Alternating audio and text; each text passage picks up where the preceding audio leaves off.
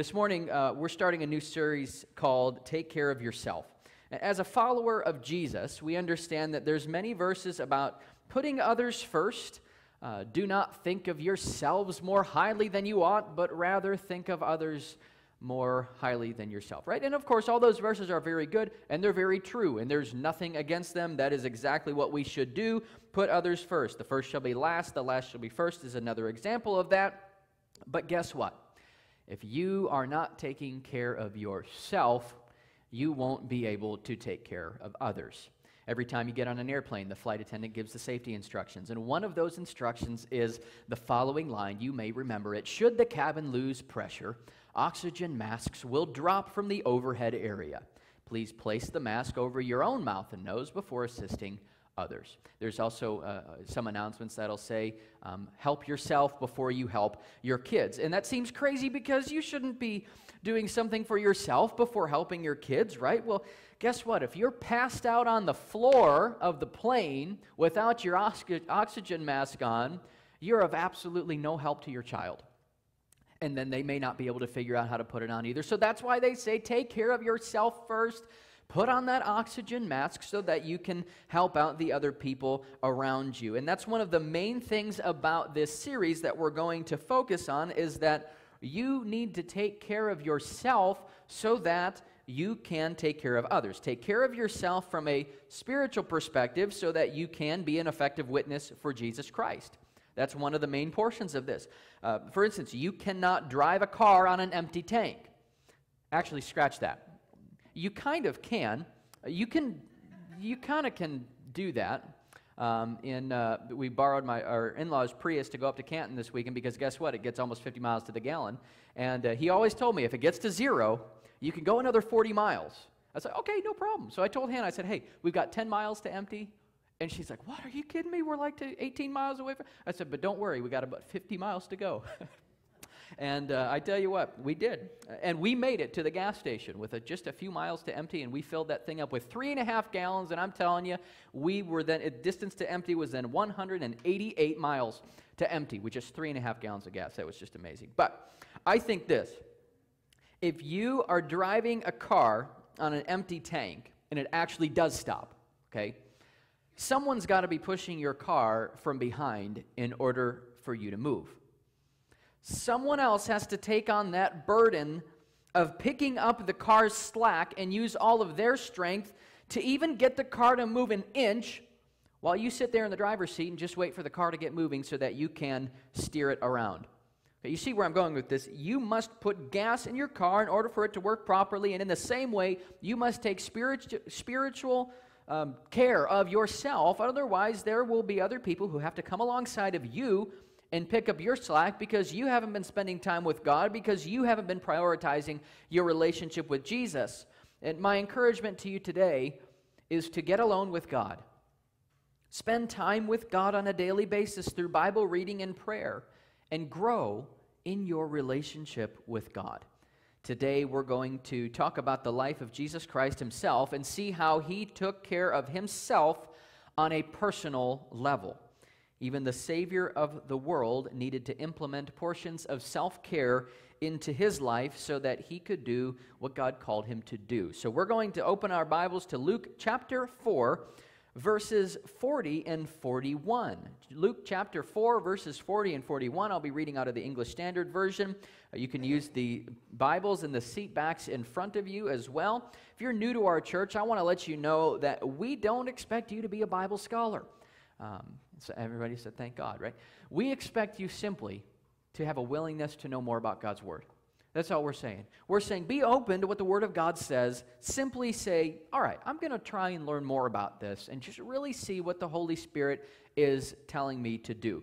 So for our new folks as well, I want to let you know that we have some readings that are available to you. We call them devotionals. They're things you can read throughout the week that get you to read the Bible and then have some thoughts behind it.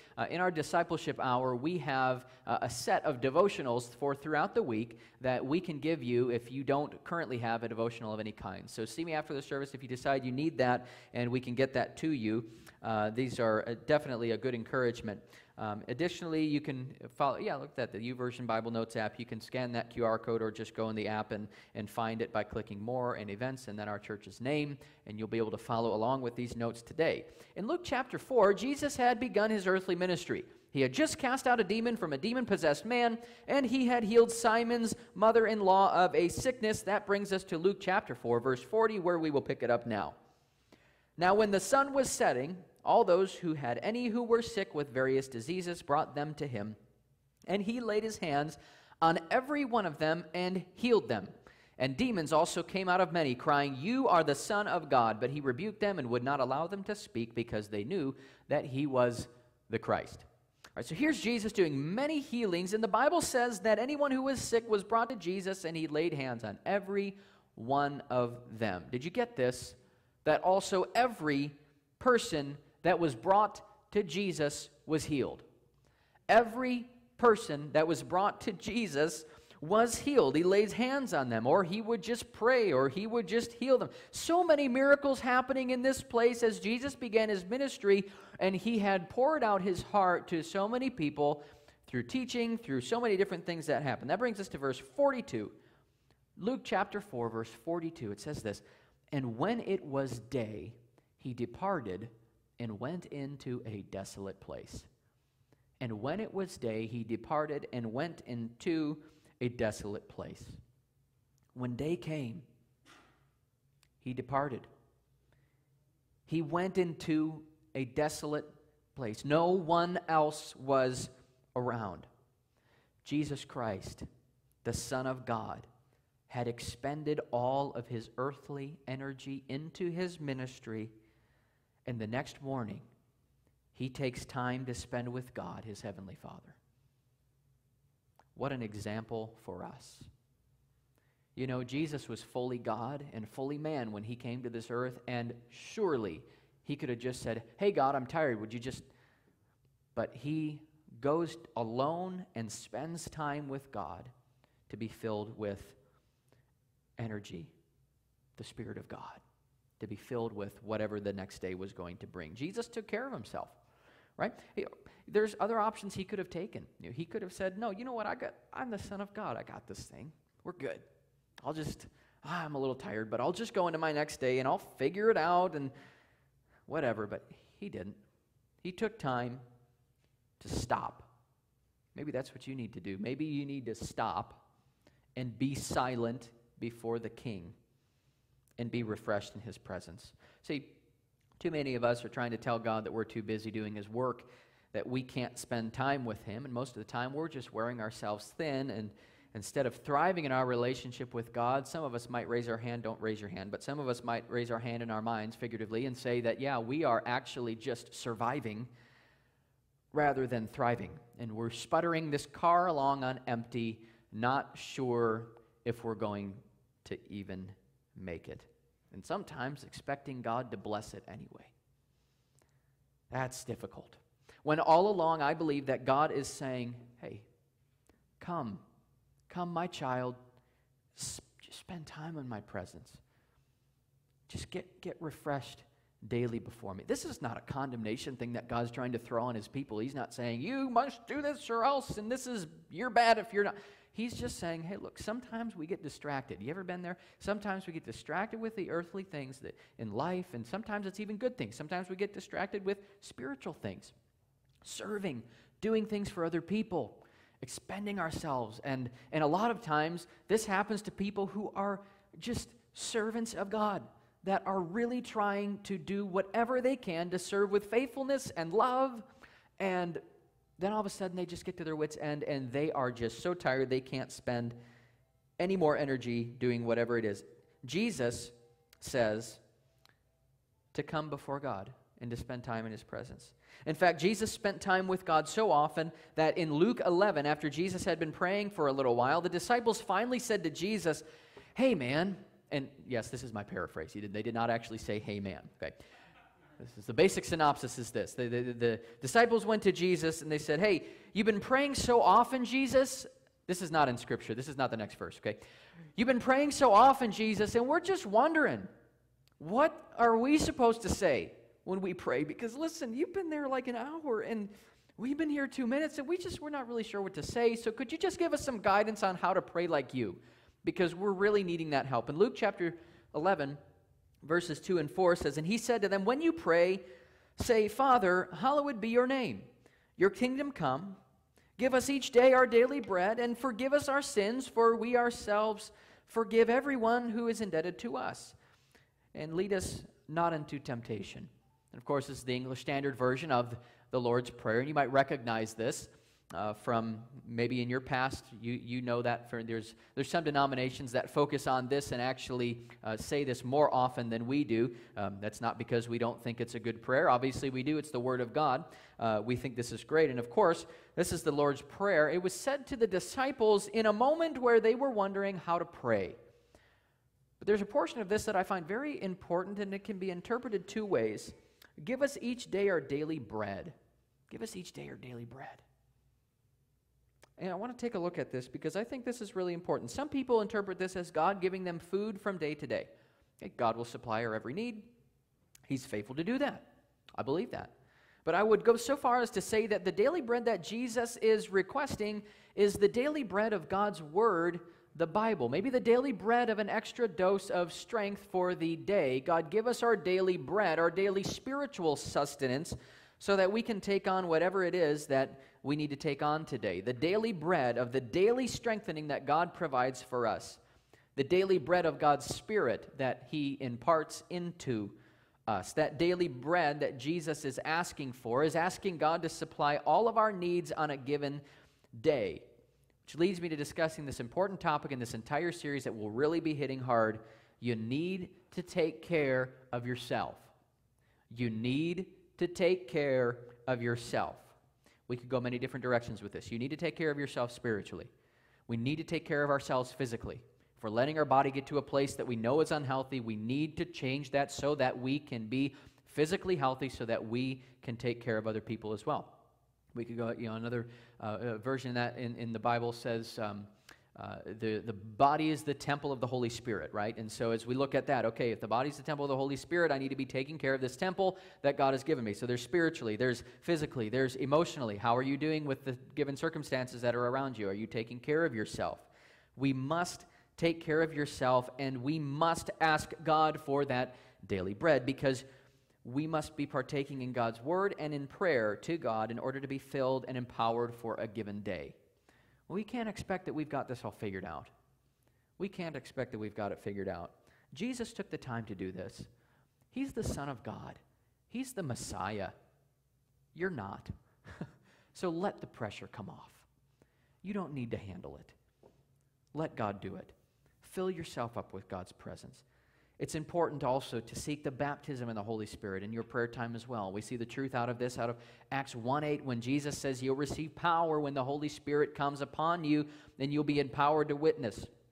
Acts 2:4 shows that when the disciples were filled with the Holy Spirit, they spoke in other tongues. See, as you seek Jesus in your prayer time, ask God to fill you with His Spirit and be baptized in the Holy Spirit so you can be empowered to witness. Just a few weeks ago, we had our Pentecost service here at church, and we had many people baptized in the Holy Spirit during that evening. It was a beautiful evening. It was a beautiful night of God's Spirit being immersed into people. It was awesome. God's filling people with His Spirit even to today. It's not just an Acts chapter 2 verse scenario. This is happening even until today, just a few weeks ago, and even up until now.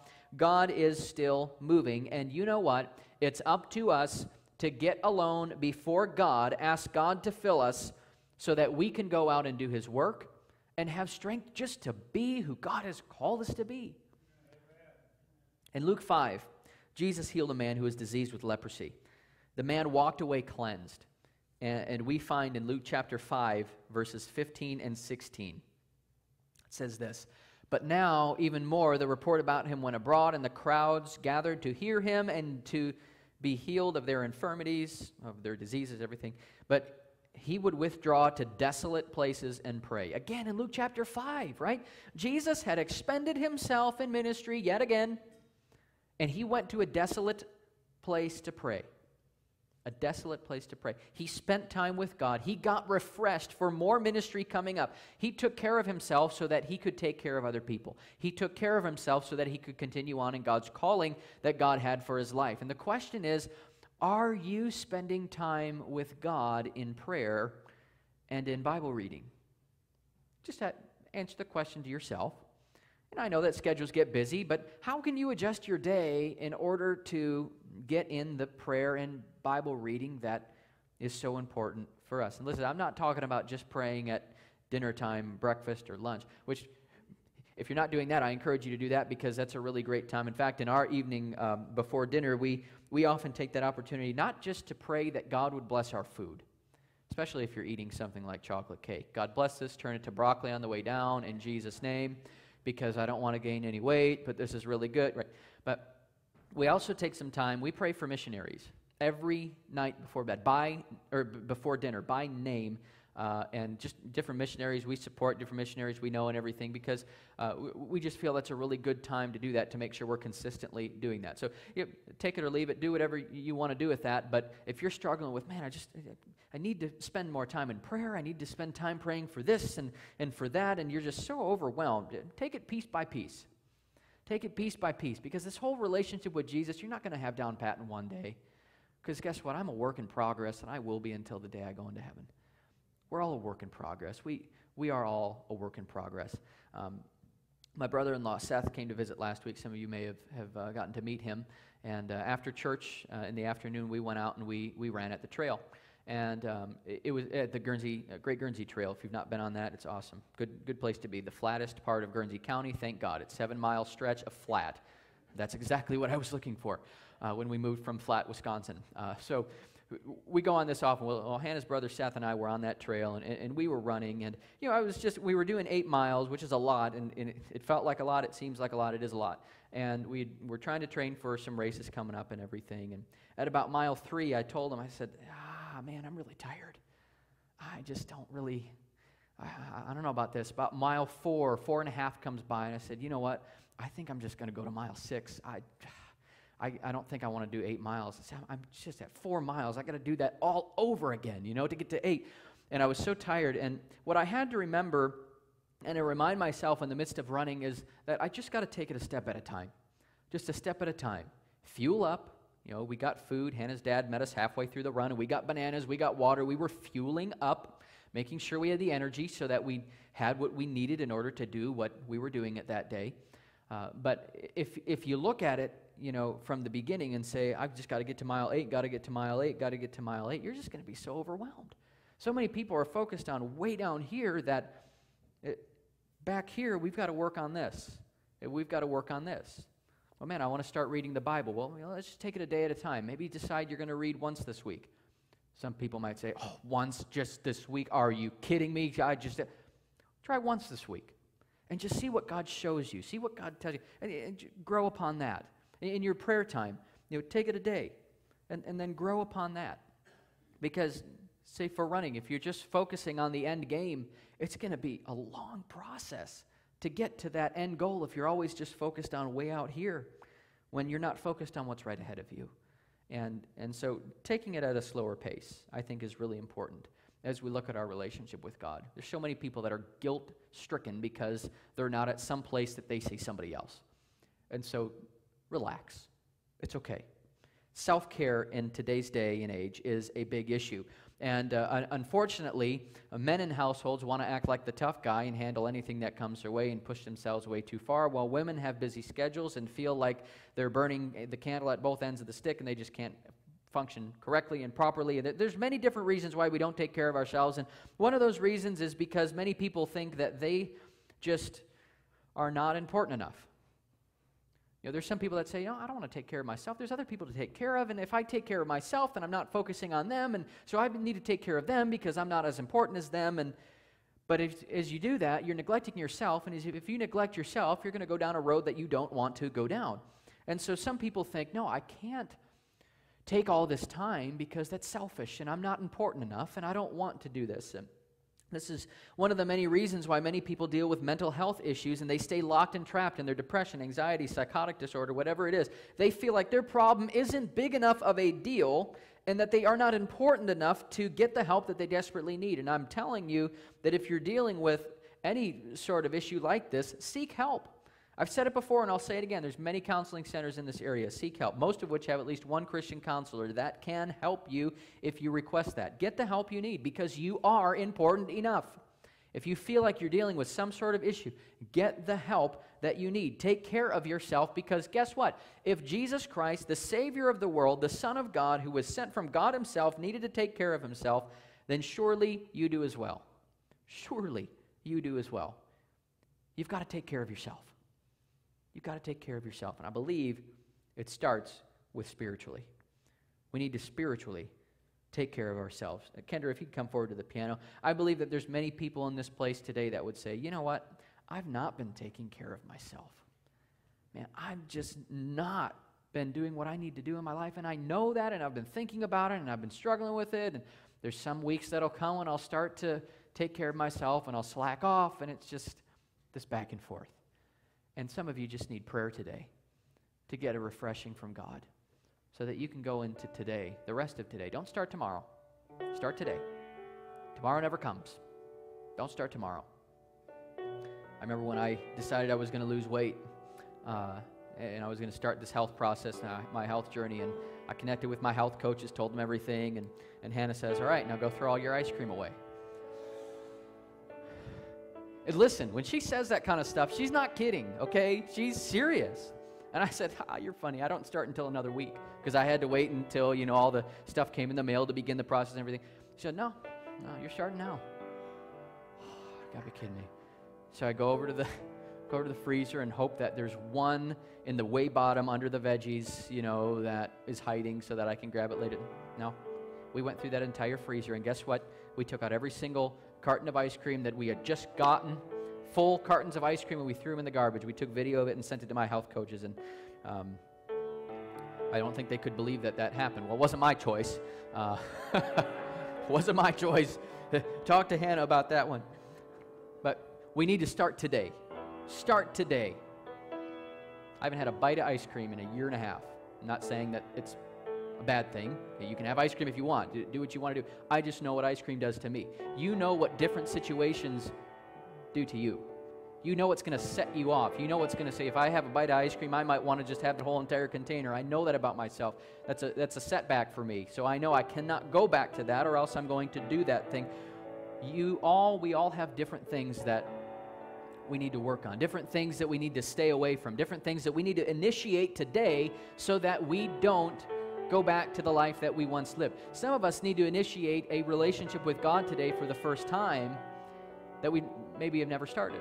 Or maybe it's a time for you that you know that you haven't been on the right track. You may have accepted Christ a while back, but you just kind of went away from it, and you know that today is the day that we need to make some things right. And so what I'd like to do is ask our deacons to come forward as we close in prayer, and they're going to be available to pray today with you, and we're going to take some time for worship. We're going to take some time for a few moments of prayer, and I just want you to seriously take this time and consider, how can I take care of myself? And if you don't know how to do it, ask God. Come forward for prayer today. Again, deacons and spouses, if you want to come forward today, we're going to begin this time of prayer.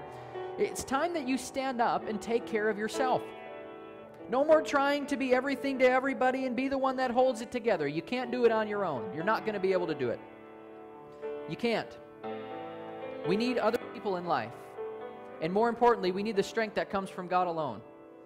I believe this is a word for somebody in here today. You are released from the burden of having it all together. You are released from the burden of having it all together in Jesus' name.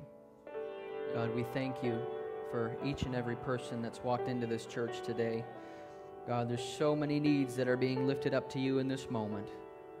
So many needs that are being lifted up to you. So many people saying, God, I haven't been taking care of myself. God, I have been so burdened. I've been so... The list goes on. And God, your invitation says, come. Come, child. I'll give you rest. Come, I'll give you rest. God, thank you so much for that. God, I pray that we as the church will not see this church as just a building, but we will see the church as the people. We are the church, and we ask, Lord Jesus, that you would send us out by the power of your Holy Spirit today into the world around us. God, help us to be witnesses for you. Help us to be obedient when you say to speak to somebody. Help us to take leaps of faith as we walk throughout our journey of life. God, use us to be disciple makers in the world around us. Help us not to be a church that just meets on Sunday, but help us to be a church that goes out into the world and makes disciples of all nations, baptizing them into the name of the Father, and of the Son, and of the Holy Spirit. Jesus, use us today. We accept that empowerment from the Spirit, and we say yes. We pray this in Jesus' name. Amen. Amen. God bless you this week. We'll see you all Wednesday night, 6:30 p.m. for our discipleship hour. Have a great Sunday.